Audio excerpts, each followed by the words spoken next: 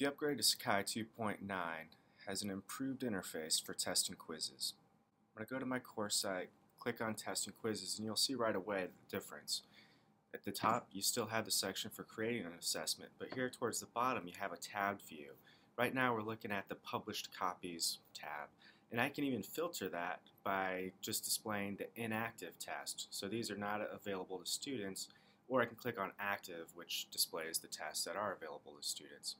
And then the other tab, working copies. These are my original versions of the test, my sort of carbon copy or backup. To learn more about the new features in Sakai 2.9, subscribe to our blog here at UNC.